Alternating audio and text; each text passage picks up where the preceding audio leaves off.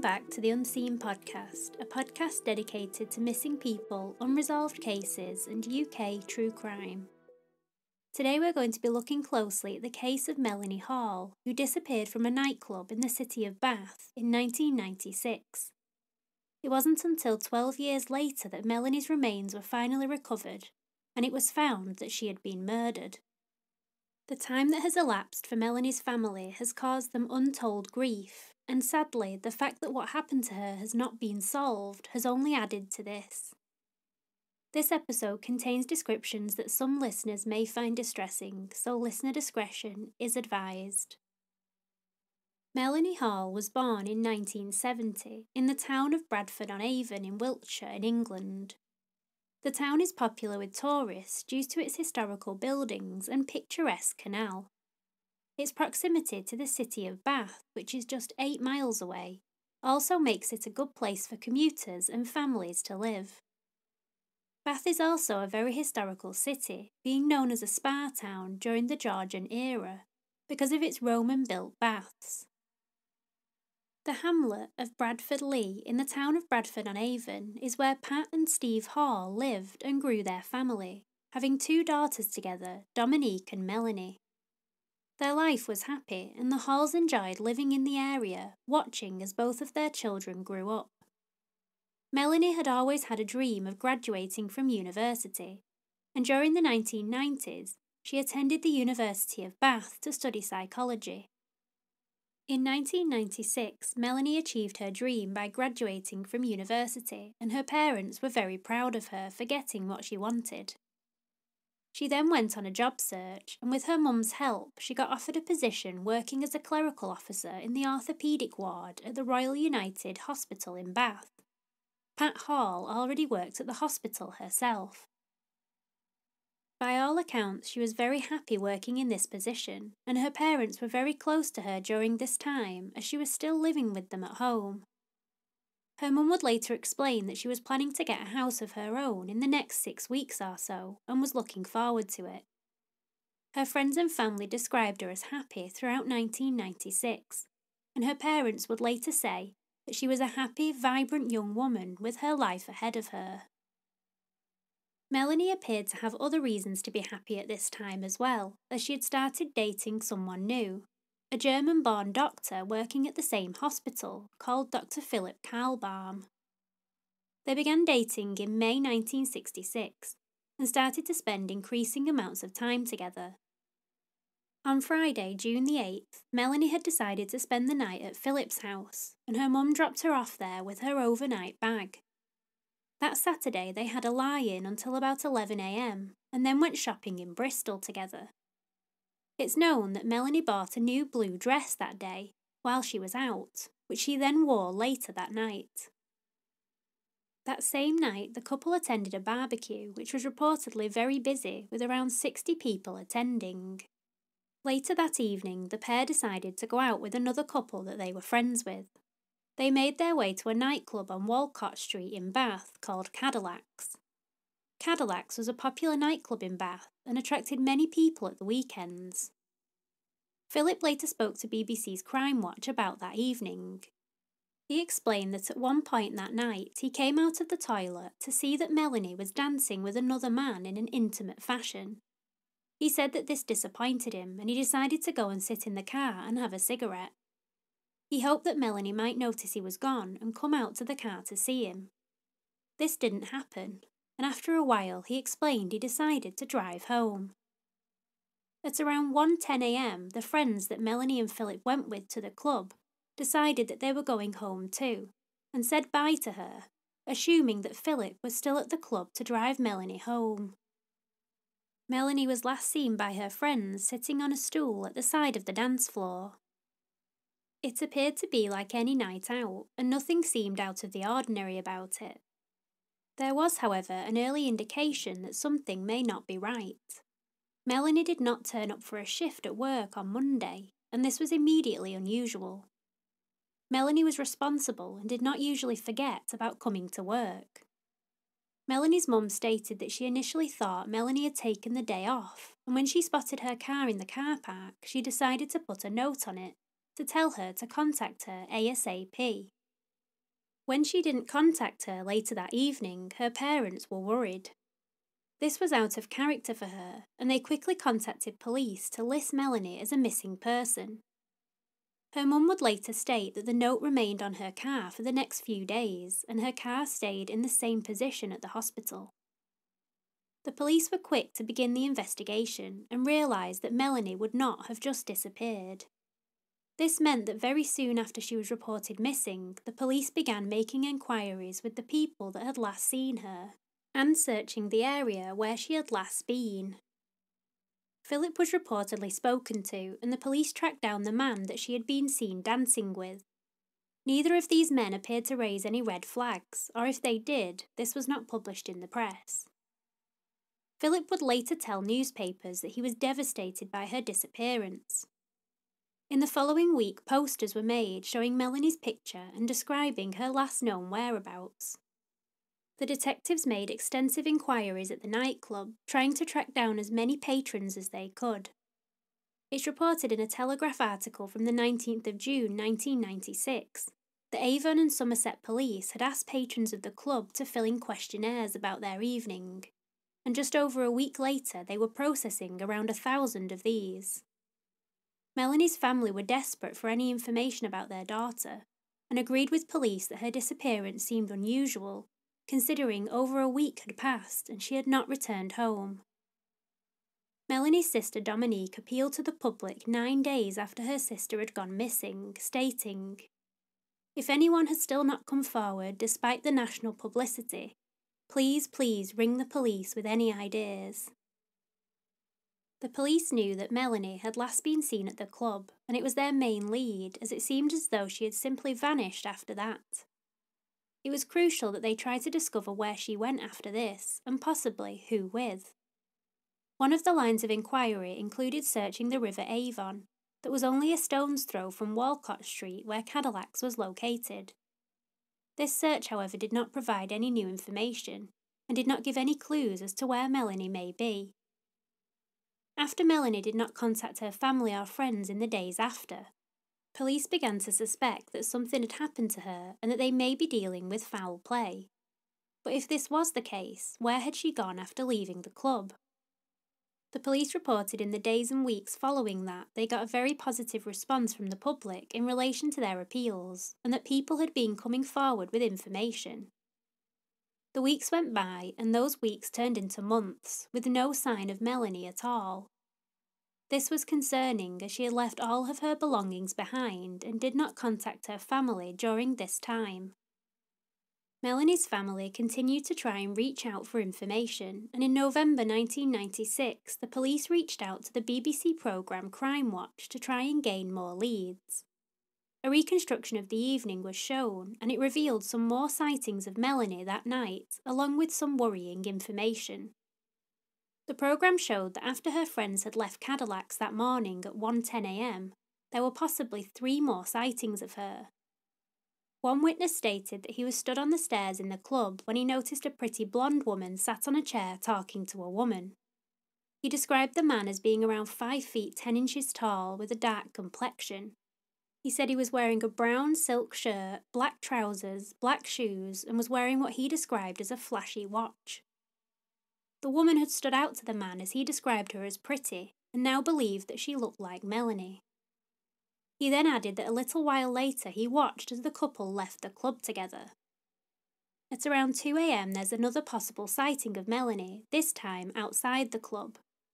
2 women who had been at the takeaway on Walcott Street were walking up back towards Cadillacs when they noticed a man and a woman arguing outside the church hall. The women commented that they believed they must be having a lover's tiff, and the man was giving the woman a hard time. They later described the man as being around 5 feet 10 and was wearing a black bomber-style jacket. The woman was described as having very blonde hair. At a similar time to that sighting, another witness noticed a blonde woman in a light-coloured dress being coaxed into a nearby car park by a man. Melanie's mother, Pat, spoke to the programme, explaining that she did not believe Melanie would have done this of her own free will, saying if she was still alive, they would love to just know she was okay, and if she was dead, the family badly wanted to know so that they could bring her home. The programme speculated if Melanie's case could have anything to do with the case of Louise Smith in November 1995. The 18-year-old had been on a night out at a club with friends near Bristol when she disappeared. Her body wasn't found until 7 weeks later on Christmas Day, despite a huge search effort and investigation. Detective Superintendent Steve Livings told the Crime Watch programme that he did not know if the two cases were connected, but at that time there was no physical evidence to link the cases. There had also been a series of rapes that had happened around the same time in Bath, and Detective Superintendent Livings also would not speculate if these were in some way linked. After a huge push on DNA testing in the area, police would eventually find Louise's killer in 1998. A student, David Frost, was convicted for her murder after he admitted he approached her as she was walking home from the club. He persuaded her to go with him to a nearby quarry where he said they had sex, but Louise got upset and he tried to stop her from crying by putting his hand over her mouth. At this point, he said she went silent and he realised she was dead. He then dragged her body to a more secluded part of the quarry and left her there.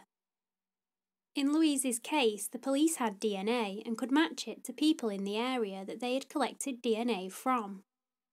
The problem in Melanie's case was that her body had not been found. She was still missing. Detective Superintendent Livings told Crime Watch that they did want to speak to the man that was seen with someone who looked like Melanie at the time. The descriptions from the witnesses appeared to match someone who was 5 feet 10 inches tall with a tanned complexion. He did state that he doesn't know if this person was with Melanie and that there was no evidence that she had been abducted from the club. He explained that he believed that in that 40 minutes before the club closed, Melanie may well have befriended someone after realising that she was now alone. He said that she could have got a lift with someone outside, and he appealed to that person who may well have taken Melanie somewhere that morning. He also stressed that while the eyewitness statements all seem to match Melanie's description, the woman seen may well not be Melanie, and if it isn't, they would like the person described to come forward, so that they can be eliminated from their inquiries. There was also another possible piece of evidence shown on the programme. A couple came forward to say that they were walking along the canal heading towards Bradford-upon-Avon a week after Melanie went missing. They explained that they noticed a canal boat as they walked past, as a cat ran in front of them and jumped onto it. As they passed the boat, they heard two people talking and heard something to the effect of what happened with Melanie. This seemed important to the couple after they heard about Melanie's disappearance. It was also a quite crucial location, as she lived in Bradford-upon-Avon. This information, of course, may not have related to her disappearance, as there were many people called Melanie. The Crime Watch reconstruction did prove that witnesses were coming forward with information, and after it aired, more tips did come into police. One piece of evidence, which was published in the Aberdeen Evening Express in July 1996, suggested that a woman's voice saying, "Leave me alone, let me go," was overheard by residents in Walcott Street between 1:15 and 2 a.m. Despite information coming in, the investigation came to somewhat of a standstill, with Melanie sadly still missing. Her family continued to appeal for information, and it's reported that on the 1-year anniversary of her disappearance, Pat and Mike once again appealed to the public and visited Cadillacs to speak to people there. In 1998, it's reported in the Aberdeen Press and Journal that detectives had been speaking to John Kanan in relation to Melanie's disappearance. Kanan had been convicted in 1989 of the 1987 murder of Shirley Banks in Bristol, along with an attempted kidnapping and rape of another 2 women. While not a suspect in Melanie's disappearance, as he was in prison during that time, police were interested in his former cellmate, Christopher Clark, who had been imprisoned for rape. He had been interviewed by police just a month before being arrested for the other offence. It's reported that the 2 men may have discussed how to commit the perfect abduction. Kanan later became the only suspect in the 1986 disappearance of estate agent Susie Lamplugh, who disappeared after attending a house viewing with a client who called himself Mr. Kipper. It was later found that this was a false name after the name drew a blank. The investigators continued to follow all lines of inquiry. However, sadly, the years went by without any success, and no new discoveries led to Melanie's whereabouts. Hundreds of people were interviewed, and a reward of £10,000 was published for any new information. In 2000, it's reported that another man named Mark Shalibier was questioned in relation to Melanie's disappearance. He had been convicted of the murder of Rebecca Storrs in Bristol in 1999. Rebecca attended a house party after a night out where she met Shalibier. She was later found by a dog walker, and Shalibier was convicted on DNA evidence collected from the scene and from his car. He came to the police's attention in Melanie's case after they were told that he had confessed to a cellmate that he had been involved with Melanie's disappearance. Shalibier rejected this claim and refused to cooperate with the police. He also appealed the decision made in his conviction for Rebecca's murder. However, this was deemed safe by the Court of Appeal in 2006. As Shalibier refused to cooperate and there was no other evidence, the police could go no further with this line of inquiry. A few years later, in 2003, news came that two men in their 30s had been arrested in Bath in relation to Melanie's case. It's reported in the Gazette and Herald that farmland in the hamlet of Inglesbach was also searched after new evidence was reportedly discovered. The land was used as a pig farm, and it was reported in The Guardian that officers spent 2 weeks searching pig waste, however did not find anything relevant. Despite this new evidence coming to light, the two men were eventually released without charge. This was sadly another setback for the case, as Melanie was still a missing person. In 2004, an inquest was ordered into Melanie's disappearance. The police were now sure that something must have happened to her, as she had made no contact with anyone for 8 years. As there was no evidence to suggest what did happen, an inquest was needed to look at her case. An open verdict was ruled, with the coroner, Paul Forrest, suggesting that Melanie had been unlawfully killed, but there was a lack of evidence. The open verdict once again left many questions in this already mysterious case. Melanie was declared legally dead that year. Despite the many lines of inquiry and the large-scale investigation that was conducted, Melanie's family and friends still did not have closure. They seemed no closer to finding out what had happened to her. How could she just vanish without any trace? It's reported in The Guardian that Steve Hall stated at the time, "I think she went off with someone and something went terribly wrong. We need to find Melanie so that we can have some kind of service or burial and be able to draw the line." In 2009, a huge discovery would change how the case was approached and unfortunately confirm everyone's worst fears. On the 5th of October, a workman was cutting grass next to the junction 14 northbound slip road of the M5 motorway. This area was close to the town of Thornbury, around 30 miles from Bath. As he was cutting the grass, he noticed a plastic bin bag tied at the top with some blue rope. When he looked inside the bag, he discovered bones that appeared to be human. After alerting the authorities, the area was cordoned off and a forensic investigation began. It would later be discovered that the bones were indeed human and included a skull and a pelvis. It's reported by the BBC that after a search of the area, other human remains had also been found partially buried in the undergrowth. It was clear that the police were dealing with a murder, and they immediately began making connections with cases in the area. Melanie's disappearance was, of course, quickly thought about. As well as the bones, jewellery had been found buried in the area, and this was an important part of the identification process. When this jewellery was shown to Melanie's parents, it's reported that they confirmed that it did belong to her. It wasn't until DNA confirmed it, however, that the remains were officially declared as Melanie's. She had finally been found, however the circumstances in which she was discovered were not what anyone had hoped for. The location of her body was immediately a strange part of the investigation. A motorway slip road was not necessarily an ideal place to try and bury a body, due to its proximity to other people who were driving past.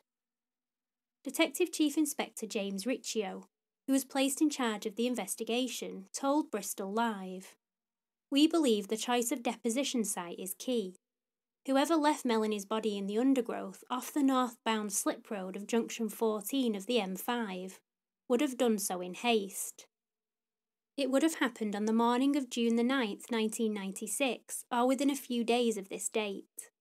It's likely this person would have then driven onto the northbound M5 and either onto the next junction, or they may have turned off at the Michaelwood services, where they could have used the local road network, including a slip road behind the services, to head back in the southerly direction. We believe it's highly likely that the person who left Melanie's body at this location was familiar with the area. The person who deposited the body may not be the person who killed Melanie. If this is the case, I'm directly appealing for this person to come forward and provide us with information for the sake of Melanie's family. You've been living with a dark secret for years, but your guilt and fear is nothing compared to the enduring pain felt by Melanie's family. I want to be clear, our primary focus is on identifying the person or persons who killed Melanie. A small or seemingly insignificant piece of information could be key to solving this case. Steve Hall, Melanie's father, also spoke to the press in agreement with the police's statement, saying, "I do think it was odd that Melanie's body was dumped on the side of an access road to a motorway. It didn't seem to be a very calculated act. It didn't seem a very planned act, and I think it smacked of panic. On that night, there were only 2.5 to 3 hours of darkness, and it may have been that someone was caught by the breaking dawn and acted rather irrationally. It certainly was an odd place to find her." The investigators did discover some important evidence at the scene. The rope was of particular interest. It was made up of 4 pieces of blue polypropylene rope that had been tied together and had 7 knots in it in total. The rope was commercially manufactured and was commonly used on building sites and also for drawing electrical cable through trunking. What wasn't found at the scene was also of interest to the investigators. There was no sign of any of her belongings, including her clothes. It's reported that there were a number of her possessions that were missing, including the pale blue dress, cream-coloured jacket, black suede shoes, and her black handbag that she had been wearing that night.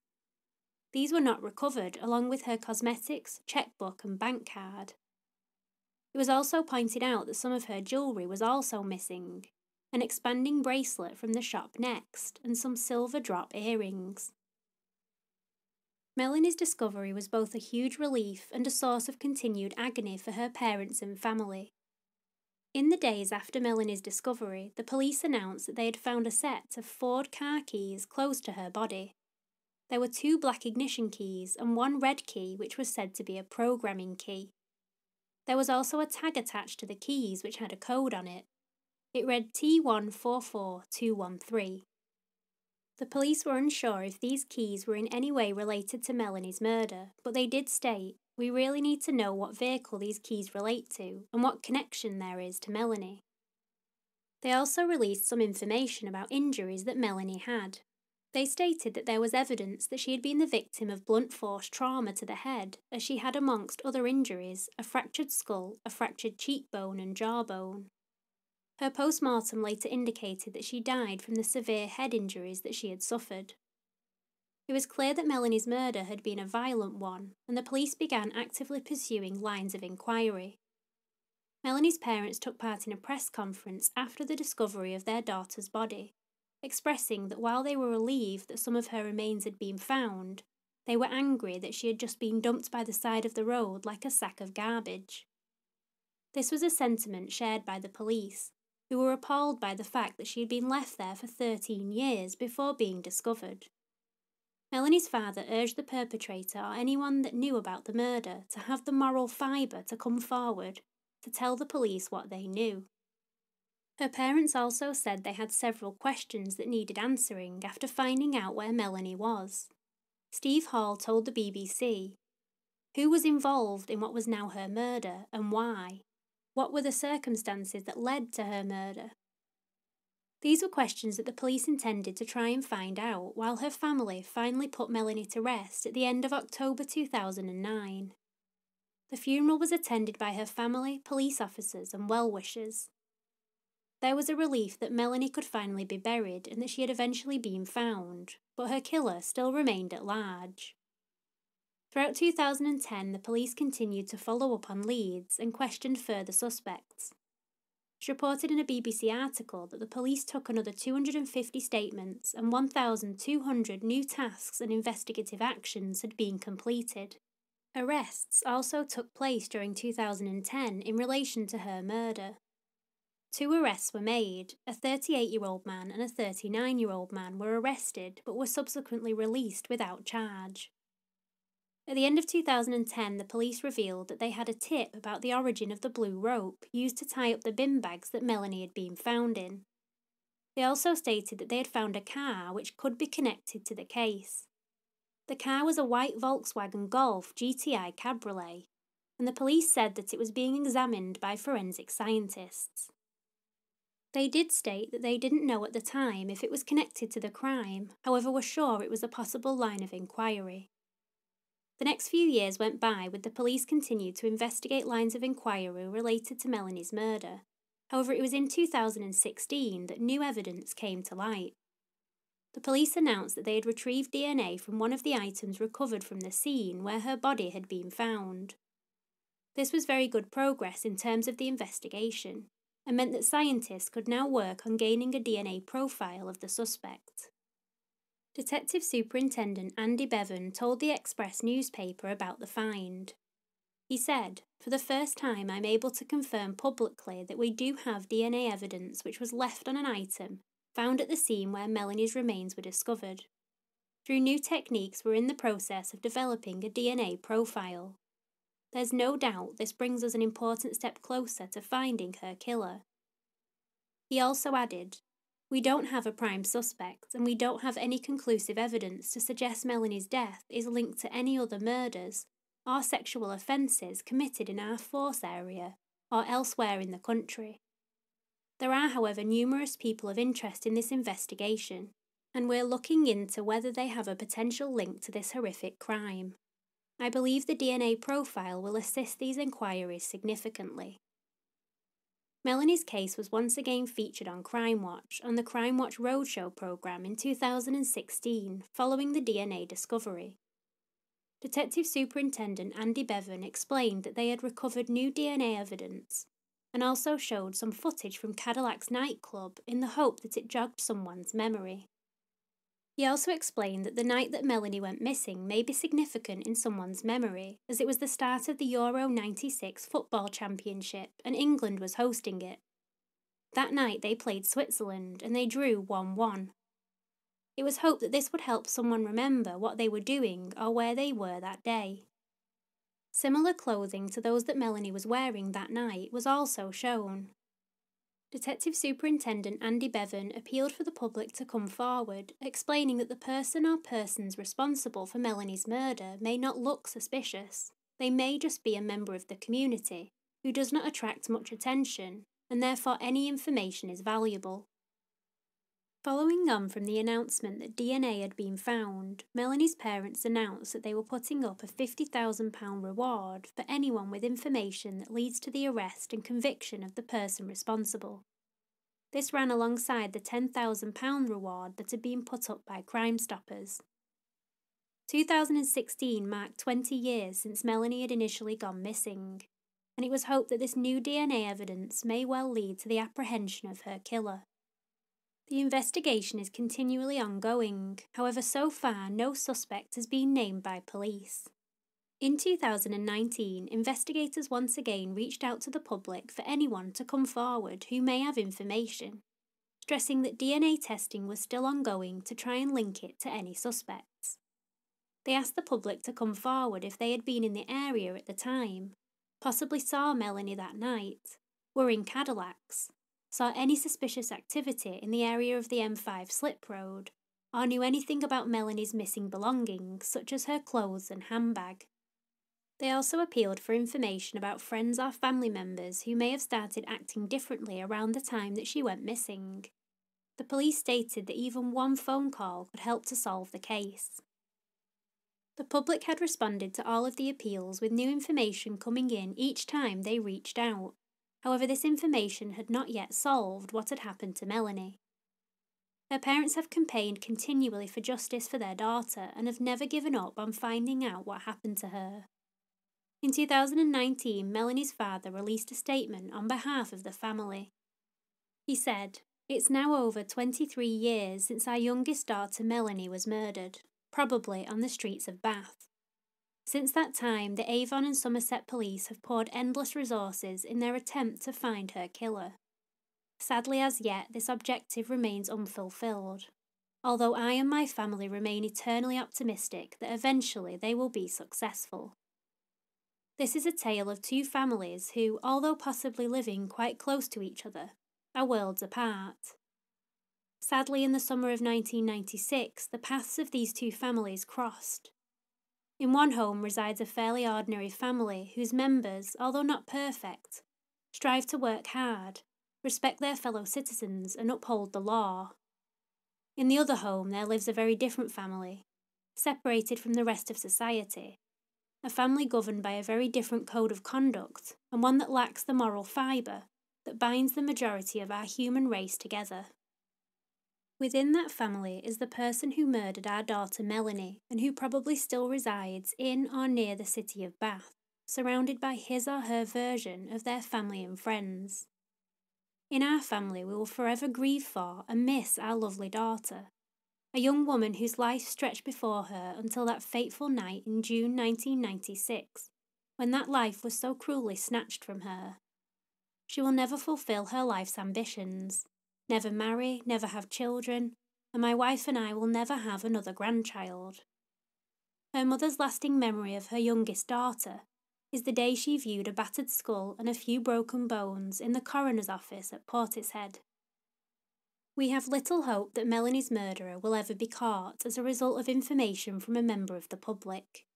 The lives of the person responsible and those others who know what happened that night are governed by a totally different set of rules and moral responsibilities from the rest of us. We are sure that after all these years they will happily take their awful secret to the grave, as we will do the same with our grief. I take stock. A daughter who is dead, a wife who just stares at the wall, a sister who struggles to get her day together, a 100-year-old grandmother who sits in a home with soft memories, and a father who puts it all in a box and tries to shut the lid, so we can all carry on. I have no concern for that person who lives in the other family, a family with which I cannot identify and whose lifestyle is beyond my comprehension. Like the beasts in the field that devour each other, he or she probably thinks that their actions that night and their lifestyle are completely justified. For the sake of all those in the Avon and Somerset police, I hope they are successful in bringing someone to justice, for they have really put up a maximum effort to find Melanie's killer. Unfortunately, should they be successful, this will not bring closure, as only the return of Melanie alive will achieve that, and that's gone forever. I am often asked what, if Melanie's killer were brought to justice, I would like to see happen to them. Quite simply, nothing that the judiciary system can do will bring Melanie back, and my real thoughts towards her killer are totally unprintable. I think this statement is so poignant and sums up exactly how many people feel about Melanie's case. It's so tragic that she was taken away from her family unnecessarily, and that she never got to do the things that she'd planned. Despite the thorough investigation conducted by Avon and Somerset police, her killer has still not been discovered. So what happened to Melanie that night? It's clear that something happened to her after she left the club in the early hours, and there is evidence to suggest she may have been speaking to someone and may have even left with them. Was this person responsible for her murder? Had something gone wrong after she left this person? Or did something happen to her on the way home? Eyewitness testimony appears to suggest that she was not alone when she left. However, this cannot always be relied upon. I agree that the location of her body does imply that whoever had committed the crime had a limited amount of time to dispose of her remains, and that was the reason why they were left there.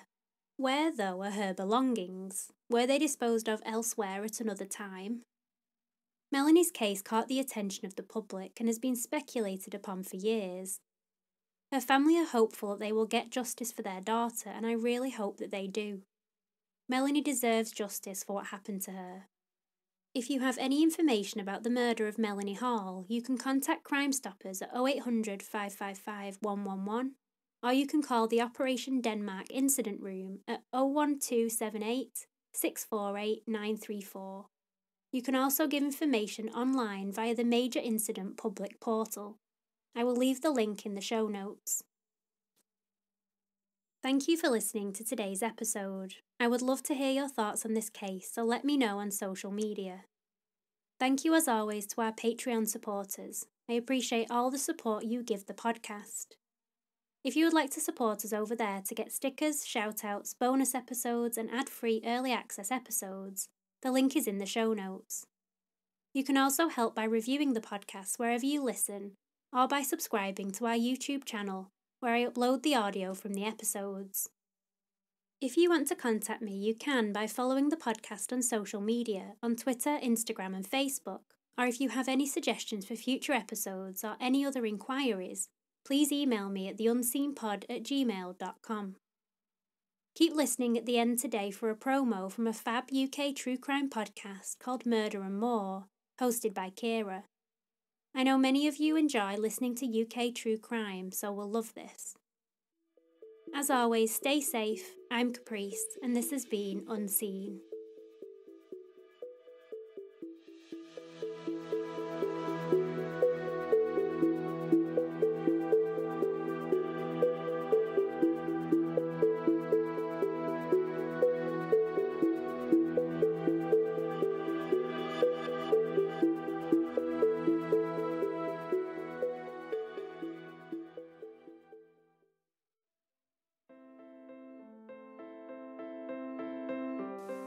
Hi guys, Kira from Murder and More here. I am the solo host of a UK-based true crime podcast where each Sunday I tell you about a murder, disappearance or serial killer. Murder and More is available to listen to wherever you get your podcasts, including platforms such as Apple Podcasts, Spotify, Castbox and Stitcher. You can find us on Twitter and Tumblr at Murder and More, Instagram at Murder and More Pod, and on Facebook at Murder and More Podcast. Head over to murderandmorepodcast.wordpress.com to find out more.